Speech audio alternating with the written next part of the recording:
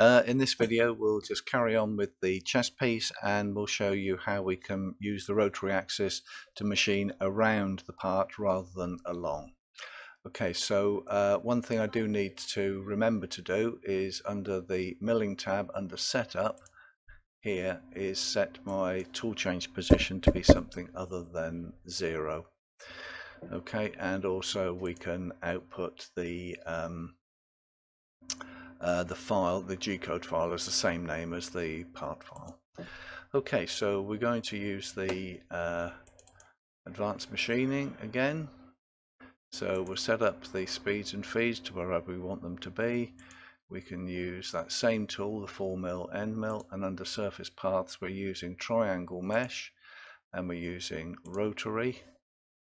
Now, one thing I do need to set is I'm going to change this to a round in a moment, but before I do that, under Advanced tab here for surface quality, I need to uncheck arc fitting because that is not available using the rotary around. So we're going to use the around function and we're going to set the machining surfaces. So it's the night. Press enter to accept that. The heights will be the minimum maximum from the machining surfaces.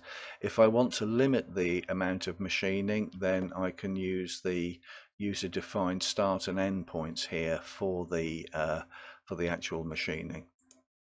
The axis of rotation again will be in the x-axis, so that gets switched on. Z gets switched off. And the options here are the start and end angle and how we want to cut it, zigzag, one way or spiral. So in most cases you'll need zigzag unless you've got the type of rotary axis that can wind up to a huge value. So zigzag will go around to 360 and then reverse back the other way, and we'll set the maximum step over to say 2.5 degrees. Under the link tab here we'll set our retracts, have that as 50, 10, 5, 5 and 5, and click OK. Right, so that's obviously machined all the way around there, but probably I'd need to go back and change the step over to something a bit smaller. That looks a bit big. So we'll change that to say, oh, let's have 1 mil.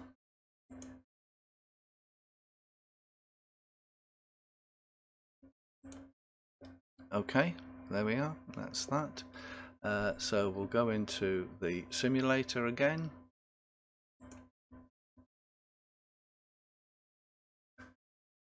And we'll import that stock file that we used previously.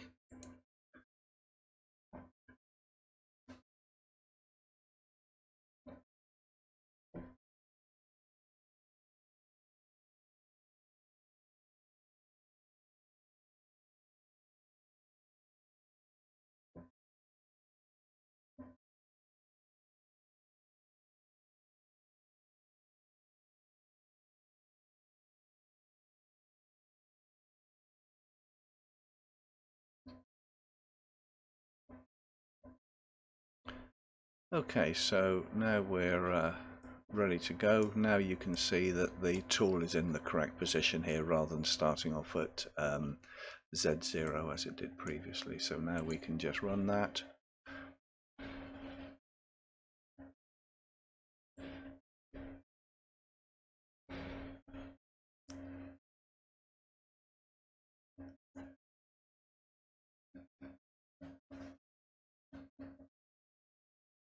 Any retracts that you see moving here can be controlled with the links tab, which sets up whether you want the tool or need the tool to retract between any of the passes that it encounters, so that you can cut down on the amount of air movement of the tool.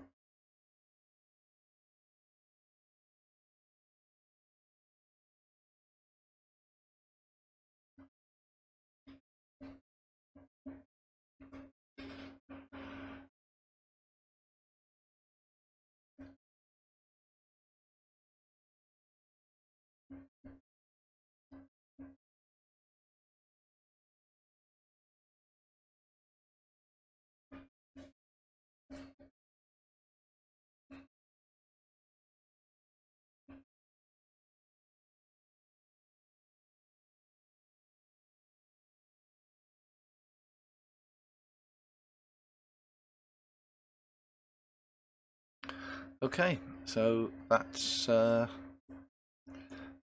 all done, and you could then just produce a simple drilling operation just to drill through the eye there. Okay, so that's that piece machined.